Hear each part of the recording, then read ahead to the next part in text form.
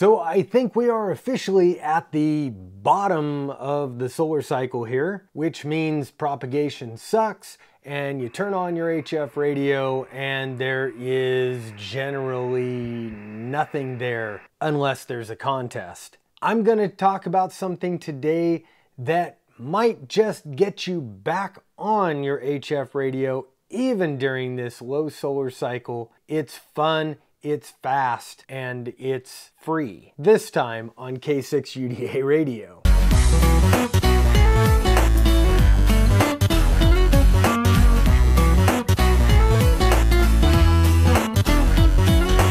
Alright guys, this time I'm going to give you a quick tour of a new digital operating mode. This is called FT-8, and this is not for rag chewing or anything.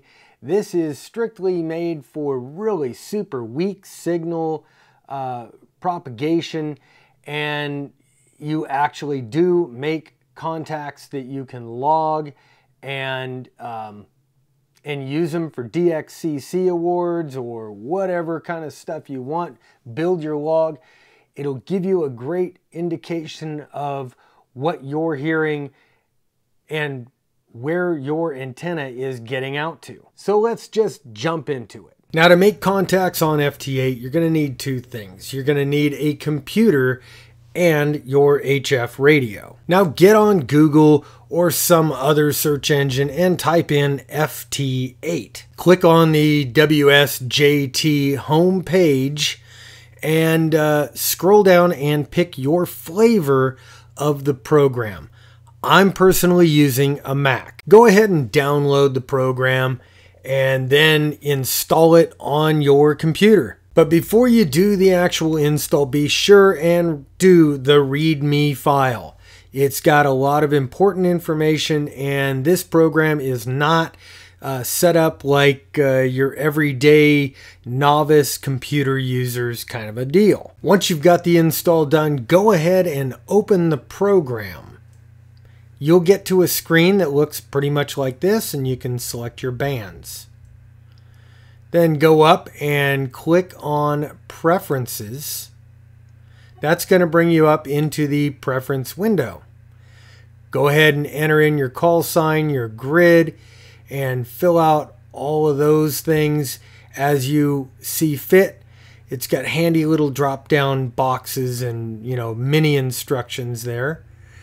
Most of this stuff actually is pretty pre-configured, so you really don't have to do a whole lot. Next, click on the radio tab and go ahead and select the radio that you want to operate. And there's a lot of them there. Hopefully yours is on that list. Really, the only other thing you need to tell the program is what serial port you're running. Most of these other things are already filled in for you. Go ahead and test your CAT connection and then test your PTT connection to make sure that it's actually keying the radio. Next, go to the audio tab, and you're going to want to pick both the input and the output audio sources that you're going to use. I use the USB audio codec.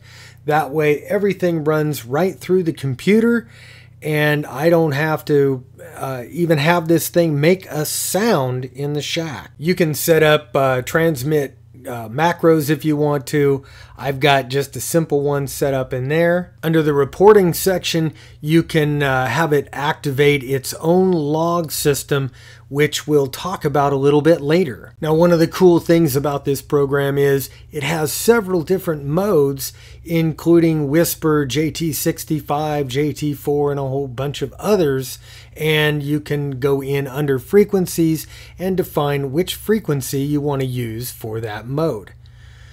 You can set up colors, and there's an advanced screen, and I really haven't even dived into that one, and there's really no need to. Now that the program is up and running, you're going to see it's pretty much automated. This is what is very, very cool here. On the left side of the screen, these are other stations that are transmitting. They're making QSOs. You're watching all this. You could see it all in the waterfall display in the bottom section of the screen. And on the right side of the screen, these are my interactions. And that red one that just popped up, or that orange, is a contact that I'm making at this very moment. Now that I've made that contact, the logging software comes right up, and I can go ahead and just hit OK. Bam!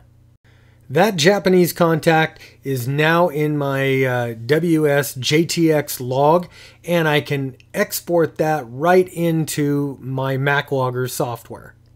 To start the import process, I'm going to go down, I'm going to open up the log file, or the directory. I'm going to go ahead and click on the log, and it's going to automatically start up Maclogger and go into it and import everything. The actual import takes mere seconds, and then I can go back into Maclogger, right click, and update all these contacts with Callbook. So once I've done that, I can re-highlight all those new contacts and go ahead and I can upload them to QRZ, EQSL, and LOTW automatically. It'll let me know that it's set those things up and put them in, and I can just keep going, and it'll just keep updating those things as I do it. Believe it or not, I am right now making an FT-8 contact, and as soon as I'm done with this part of the video, I'll go hit that log button. Next month, I am going to be at NVCon in Boomtown, just outside of Reno, Nevada. I invite all of you to come check it out. I'm going to do a meetup there. I'll buy you a beer, maybe even all you can eat. No, I won't buy everybody all you can eat, but they have a great all you can eat buffet, man. Let's go have dinner. Let's have a beer. Maybe play a little at the casino. We'll play a lot at the Ham Fest. We'll see you all at NevadaCon. If you like this video, again, please give it the thumbs up. If you haven't already, hit that subscribe button, and 77% of you have not hit the subscribe button. Please hit it now. And that little bell icon right next to it. Until next time, my friends, I am Bob, K6UDA, and I'm out of here. 7-3.